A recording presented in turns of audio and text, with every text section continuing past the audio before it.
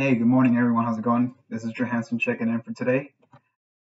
Just wanted to give you guys a quick update on my portfolio and how the market is performing for the most part.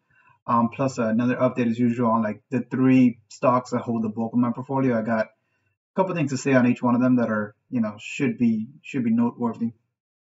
Before I get started, as usual, if you guys don't mind, hit me with that subscribe button. I'd always appreciate that, and also hit yourselves with the notifications so you guys can see when I post a new video. And as usual, this is not financial advice. This is just for entertainment purposes. So please do your own due diligence. So let's start off by looking at the Nasdaq overall, right? So today is down about point and a half, right? Which has been the trend for the last couple of days. So we continue to get beat up, right? Over the last 5 days, as you can see that trend, and then over the last, let's say, 6 months, right? You can see that there's been some dips here and there and some rises back. So I'm expecting this to actually continue for a little bit longer. If you notice a lot of these bigger dips that we've seen, and I think this is going to be one of the bigger ones, sometimes these things last a bit, like this one right here, right? Lasted from, early September, and then it really got back to normal October, but then it had another dip. When it started seeing consistent trends was near November. So you're talking about almost 2 months, or a little bit over 2 months, where there was a lot of volatility left and right, right? So I think the key here is to continue, at least from my end. What I'm going to do is I'm going to continue to buy every time I see a good opportunity, dollar cost average down, especially in the stocks that I believe in. I hold around 9 to 10 stocks, give or take, but there's three, and these three, every time I see a real opportunity, I usually put some money in. Now, one of them hasn't been giving the opportunity because it's performing so well, and I'm going to talk about that today towards the end of the video. So let's start off looking at my portfolio. So like you see, another red day for the most part, right? We started off the day pretty nice. At one point, we're up to 63K, up almost 6%, and now we're essentially flat for the most part. So continue to get beat up here, but that's okay. Look, I don't expect every day to be green. I know there's going to be a lot of days and weeks like this. There was going to be a burst that was going to happen at one point. It looks like it's happening now. And that's okay. Plus, there's a lot of other things affecting the market. It's not just that bond yields are up, but there's also, it seems like everybody's starting to get back on GameStop and all the other stocks that they want to short squeeze. And that's okay. I don't really get into those for the most part because it's really volatile, tricky. I'm just trying to invest in companies that I like, hold them for a long term, and see where that takes me. I tried that at one point as an early young investor, right? With the GameStop craze and the Express and AMC and all that, and I lost a lot of money. So I'm trying to stay away from that. Just stick to stocks that I like and keep it moving. So as you can see, portfolio, almost everything is red today except two stocks. So let's talk about it real quick. So CCIV, we're starting to finally see some traction, right? I mean, this thing was going to eventually hit a floor. I don't know if this is the floor. Maybe tomorrow goes down another 8 to 10%. But it looks like maybe it's starting to stabilize a little bit right here around this 28 to 30 price. Look, guys, at the end of the day, maybe the stock wasn't worth what it was going to be at the $60 range or something like that. And, but in my opinion, I still think this is going to be a huge company moving forward. This is something that I think is going to 10 to 15x at one point. This is why I'm holding this for the very long term. Every time I see a buying opportunity, like yesterday, I bought a couple $100 more worth of shares.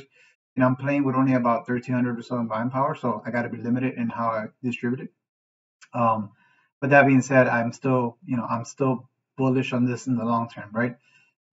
It doesn't look good now, obviously, especially with the news that came out. But guys, this is eventually going to pick up. This is still a really good company. There's a lot of short sellers out there right now. A lot of people putting bets that it's going to continue to lower. That's why it's doing this. A lot of people taking profits. So eventually this will stabilize and you'll start to see a nice trend in the upward momentum. It might be a slow trend up, but it's going to start going up. And I'm not really too worried on it. I'm just going to continue to buy more. My next one here, STPK. This one has been getting crushed. I think there's been, first of all, this is still my favorite stock. I think it's getting crushed because it's a SPAC still, right? And then especially after what happened with CCIV's merger with Lucid, and then this one was going to merge with STEM, a battery storage company. The SPACs are getting killed because the Lucid details weren't nearly as clear as they were supposed to be.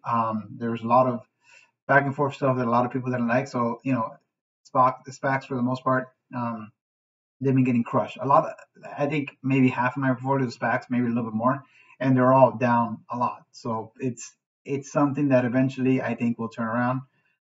What's going on right now, I think it's a good buying opportunity for most of these. So this one, Look at the stock, guys. So this stock at one point it hit 49 bucks, and now it's down to 34. What does that tell me? At least for me, this is extremely cheap right now. This stock, I think, at one point before the end of the year is gonna get 100 bucks.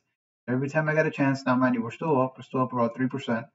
Not a whole lot at this point, right? I think at one point we're up, I don't know, 20 something to 30%. That's okay. I'm continuing to load up. And I will continue to load up as I continue to see these dips. Eventually, this will pick back up, especially once a merger is fully, it's confirmed, but once the vote goes in and then it changes its ticker to STM. So I'm not too worried about this one. The one that I wanted to talk about today is MP Materials. It's always good to have a stock, especially one of your main ones, that no matter what's happening for the most part, it looks like it's continuing to outpace like what everything else is going on with the market. So look at this. Over the last week, it saw that same dip that everybody else had, but even so, it's still up 2%, which doesn't sound a lot, right? But look, at one point, this thing hit 34 bucks, and now it's back to 47. And I bought on the dips along the way, so now I'm up what 30%. So this is kind of carrying my portfolio. If I didn't have this, who knows where it would be right now? At least during this time, right? So I'm really excited about this one. So guys, if you don't know MP Materials, they mine rare earth materials, a lot of the stuff like magnets and stuff like that you're going to need for electric cars. Biden is potentially signing an executive order on this, especially now that China is starting to put taxes on this, on exports of rare materials. And there's a lot to go on this. There's actually an article that I wanted to bring up here that Motley Fool put together about MP Materials. And anytime a lot of these bigger companies and articles and brands, whatever, start talking about a company that you have, that means it's doing something good, right? So what do I want to talk to you right here? So so I'll start here with the silver part. So rare earth materials are used in high-tech products, notably batteries, that help make electric vehicles possible. That's what I was just talking about, right?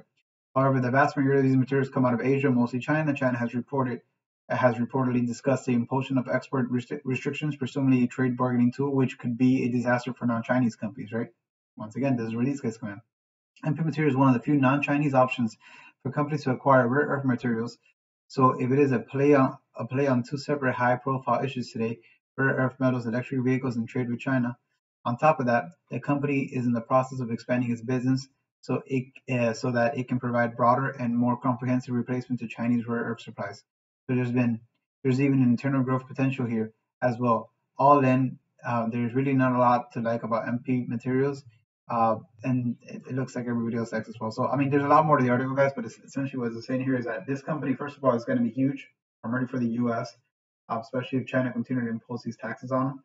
I know Biden wants to make sure we're a lot more self-sufficient on these things, so I could see it something that this stock continues to get a lot of traction, and it's always tough to put a price target on these. I think I'm a very, very long-term investor on this one. I don't plan to sell this one anytime soon. I do think this is a stock that one day could be in the hundreds for sure. I definitely expect, at least from my end, once again, not financial advice, but from my end, I do expect the stock to double from where it's at right now, which is almost 50 bucks before the end of the year. So I'm confident on it. I'm going to continue to buy dips as in it because it's one of the best stocks that I have in the portfolio right now. And it could even be a factor once. Remember, they sell to China as well, right? So it can be a factor even for their sales as well. So I like the stock a lot. I think you guys, if you don't have it, you should definitely add it to your watch list. You should definitely add STPK to your watch list. This stock is cheap. I am telling you, this stock is super cheap. And I'm going to continue to buy these dips as long as I see them.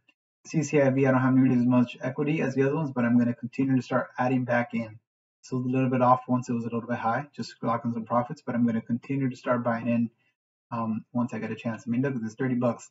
All these other EV stocks that are potentially not going to even have the same potential as Churchill, like NEO and Xpan and all these other stocks are in the 50s and the 60s range. So I think this thing will climb back up. All it needs is a couple of little catalysts here and there, and I think we should be in good shape. That's all I really had for today. Hope you guys enjoy the content. As usual, please hit me with that subscribe button. I love seeing you subscribers come into the channel. And if you do subscribe, make sure to add to click the notification button so you can see when I post videos. And last but not least, if you guys are interested in some of you guys that might be interested in getting into the market itself, I got a couple links below so you can open an account either WeBull or Robinhood, get some free stocks if you deposit some money, and also Coinbase accounts in case you want to get into crypto. You can get some money by depositing some money essentially. So Hope you guys like the content, and I'll see you guys hopefully tomorrow, and hopefully it'll be a better day. Hold on, let's take one last look right here. Yeah, this is brutal today. Hopefully we'll turn things around rather quickly, but you got to be patient here. If you sell, you lose. So that's all I really got for today. So I'll see you folks hopefully tomorrow. Take care.